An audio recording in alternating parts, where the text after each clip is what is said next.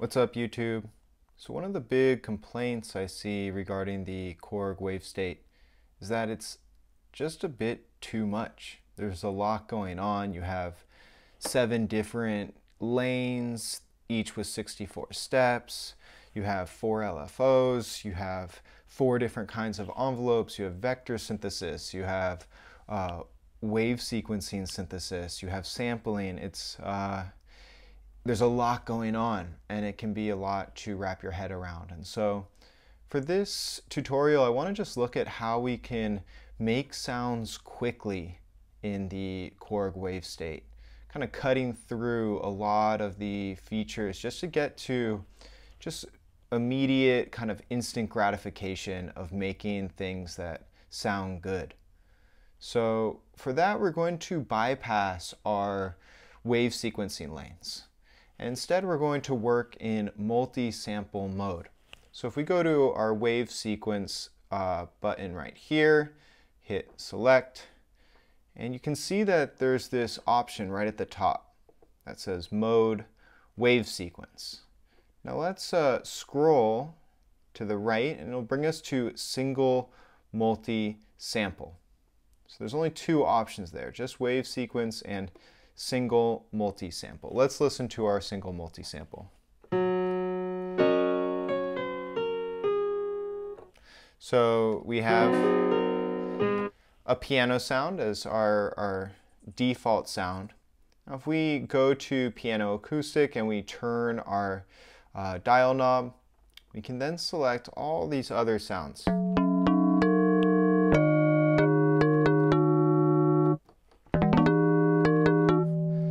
So just thousands of samples, ridiculous amounts of sounds. So you have a lot to choose from here. And this allows you to simply use the Korg Wavestate as a sampler, where you have these beautiful high quality sounds that you can load up. Let's just choose this one. You can choose any sound. We'll choose the synth bass acid one. Hit enter. And now we can use this as just a regular kind of straightforward sampler. We have our amplitude envelope. Let's turn up the attack. Let's play with decay and sustain, release. And of course we have our filters.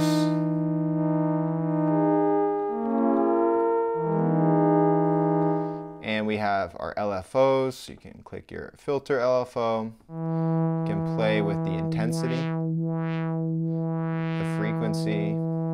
Our amp LFO can play with the frequency, the intensity.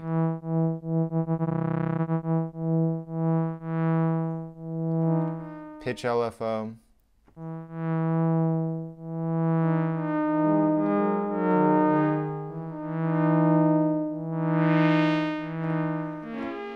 So right there, you can simply make sounds.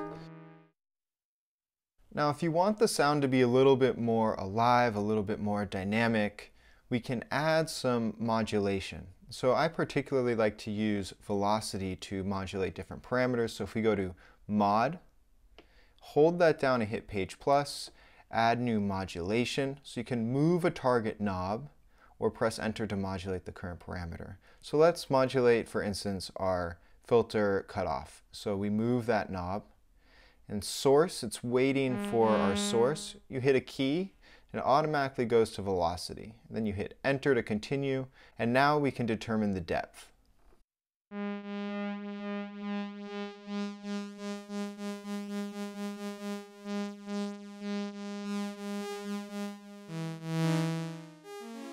So we can also use velocity to modulate the frequency for our filter LFO. So if we go and select our frequency for the filter LFO, then hit mod plus and enter to modulate the currently selected parameter.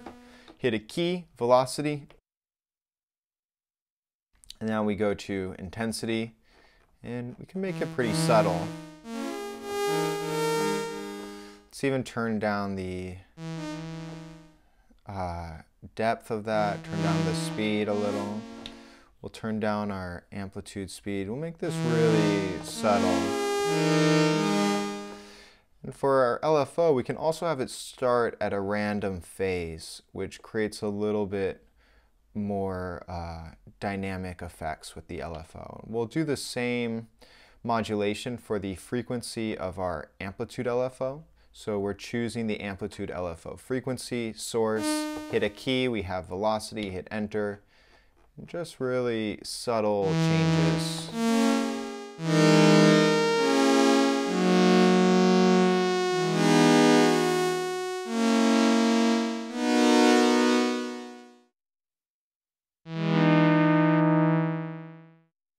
We can also, of course, add effects.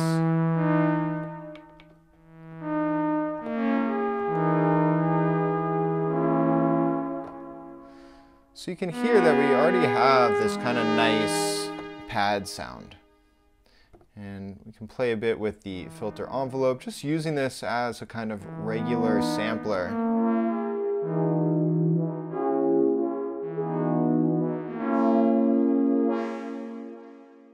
Now, if we wanted to make this sound a bit bigger, a bit more dynamic, a bit thicker, there's two ways that we can do that. One is to go to our performance button, hit Shift, Page Plus, Page Plus, Page Plus, Page Plus, Page Plus. Now we get to the Voice Assign page. Here we can create multiple voices per key and detune these voices. So let's maybe make it 15, 14. Thickness determines how the detuned voices are spread. A higher thickness amount emulates detuning within an analog synthesizer. So it's not completely evenly spread through the detune amount. And then stereo, of course, changes the stereo imaging of the voices. So let's listen to that.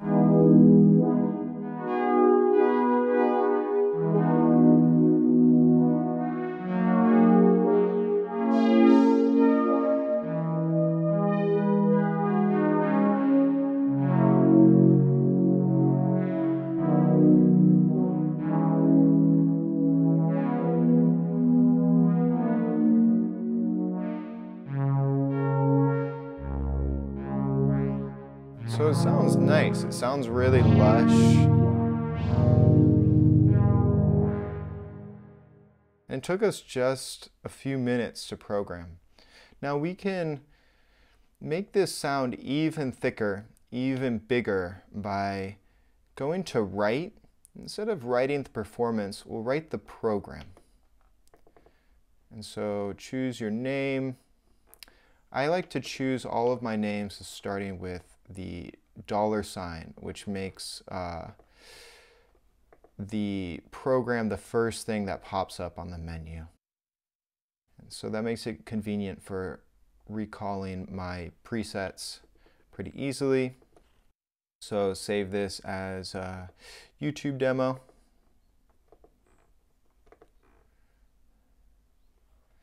Enter, Shift, Write to write a new one. Press Enter to confirm.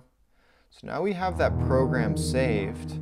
Now right now we're only using one layer. We're only using layer A. We can double click our layer B. Let's go into our program by going to Perform. And the second page within our Perform menu allows us to choose the programs for each layer. And so we'll choose the one we just saved so that we're doubling up on that program. So here we are, YouTube demo, hit enter. So now we have two of the same program. Now we can go into our second program and we'll choose a different sound. We can adjust the filter cutoff.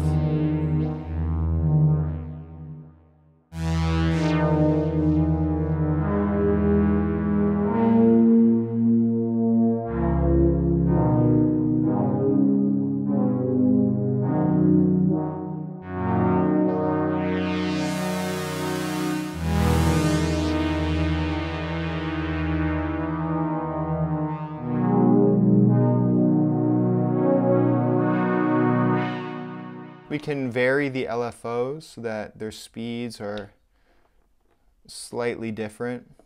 We can add a bit more detuning to our second voice. We can play with the tuning here. We go to Shift and then change our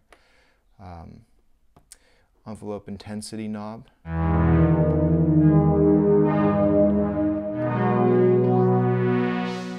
You can change the key tracking. So just creating some variations between the voices so that you have a bit bigger of a sound, a bit thicker of a sound. And of course we can go to our other two layers and do the exact same thing, where we duplicate that program and create kind of slight variations. Vary the sample, you vary some of the parameters, and end up creating a really lush, big sound.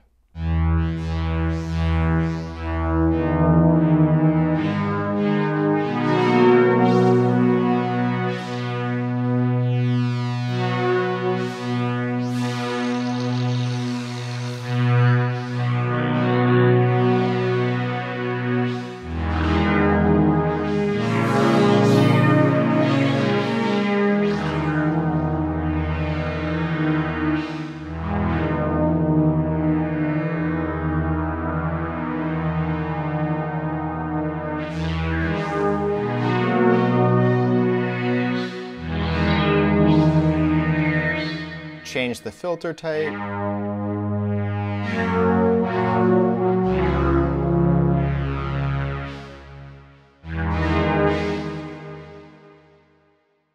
And let's finally just do this for the last layer as well. And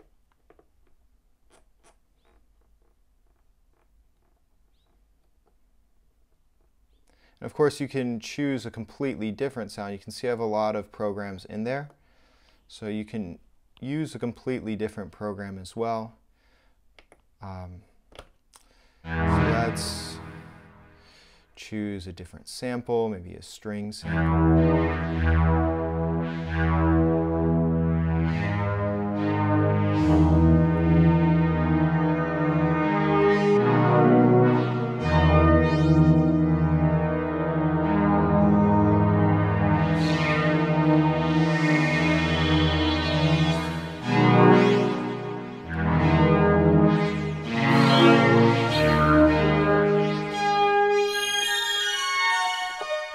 And lastly, I just want to show you how in the Perform menu, if we move over, we can create velocity zones for these different voices.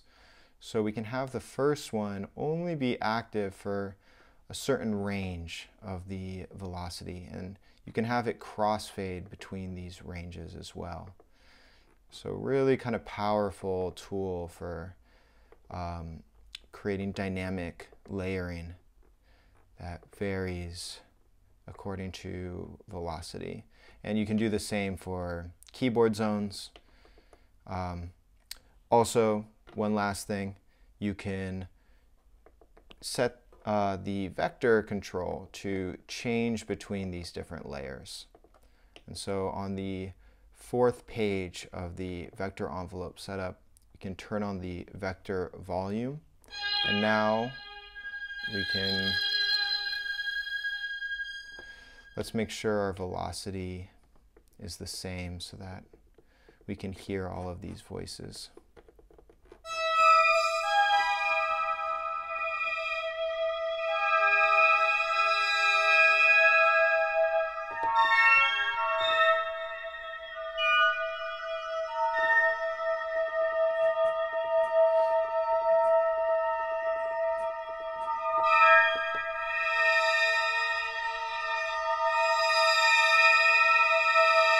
So you can play with that, or you can just leave it in the center or turn off that vector volume. You can also play around with the vector envelope, which essentially creates motion through the different voices over time. And you can set that by simply moving the joystick. And so we can have it go through all of the voices.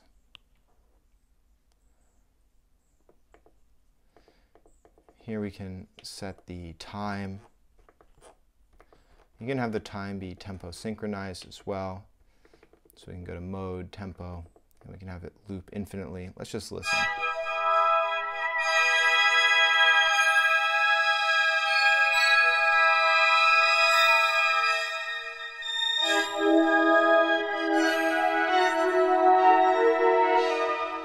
You can turn on some delay.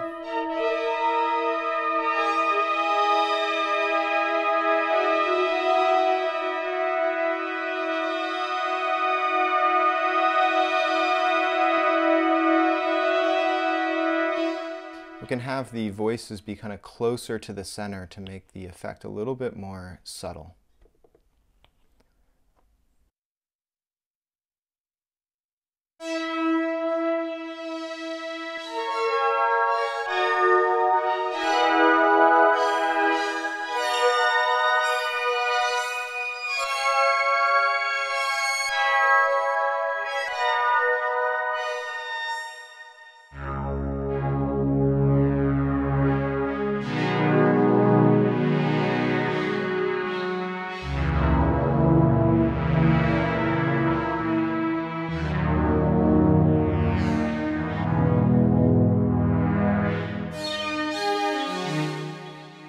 So there you can see that just by changing our mode from wave sequence to single multisample, and then adjusting the parameters, making a few modulations, and then copying that program to our 4 other voices and changing their sample selection as well as adjusting the parameters a little bit differently, very quickly you can create a sound that is quite dynamic, quite thick, very alive, and has a lot happening without even touching the wave sequencing lanes. So this is a straightforward and relatively simple way to just start making sound with this device. So I hope you enjoyed this brief tutorial. If you have any questions or comments, please leave them down below. If you enjoyed this, please like, please subscribe. I have more to come. So thanks for watching. I'll see you next time.